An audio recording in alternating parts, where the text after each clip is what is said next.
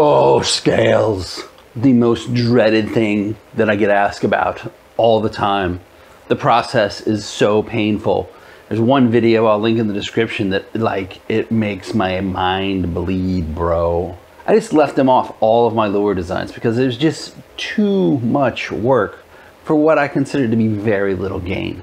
But every other week, I'm getting this. Hey buddy, I need to make some scales.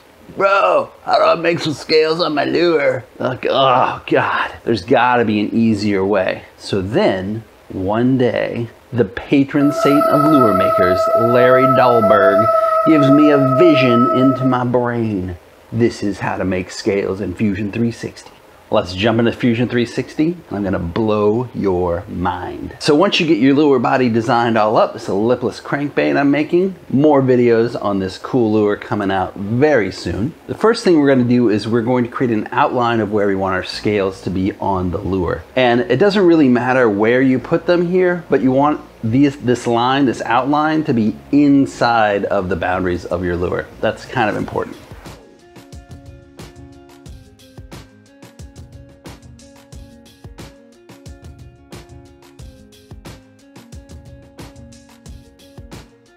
So then we're going to use our old friend, the extrude command.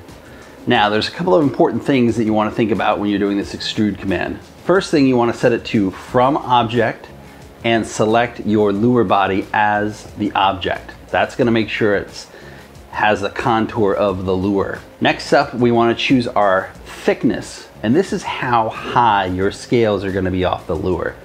Generally speaking, I like them to be relatively small. In this case, we're going to use 0.5 millimeter. So choose that, and most importantly, choose new body. This is what's going to ultimately become our scales. All right, we're done, and you can see that we now have this little kind of raised surface area on our lure. So let's turn off our main lure body and work just with this. Next up, we create another sketch, again on this side plane, and we're going to do a very simple pattern for this one. First step is to create these diagonal lines.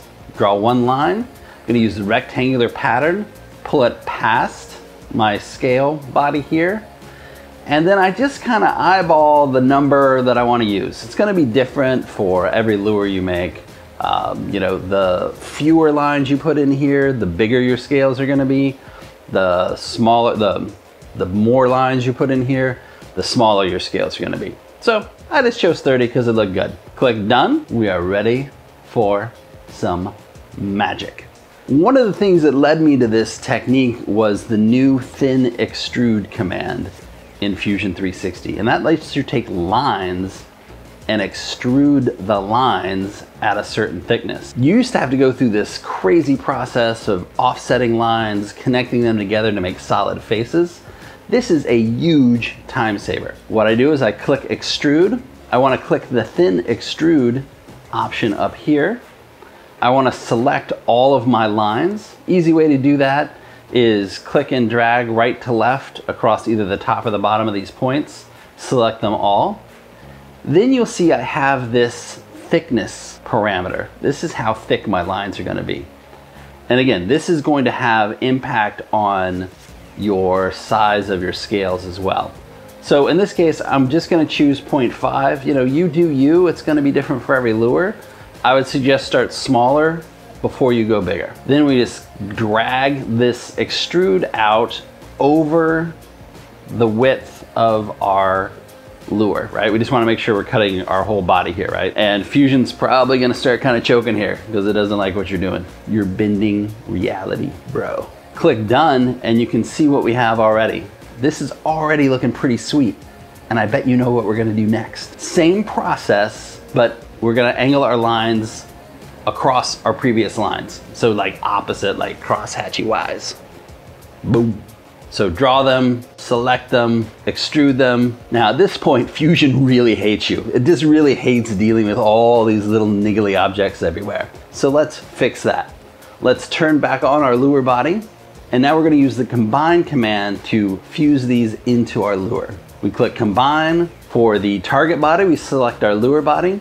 And for tool bodies, we're going to select all of our scales. And the easiest way to do that I find is to use the list over on the left-hand side. Click tool bodies, click the first scale, scroll down to the bottom, hold the shift key, click the last scale. They're all selected. You want to select join, click OK, and Fusion is going to throw its last hissy fit in this whole process as it tries to combine all this stuff together. And now we have half a lure body with scales. That's not good. What we're going to do is we're going to split this body in half using the split body command. Click split.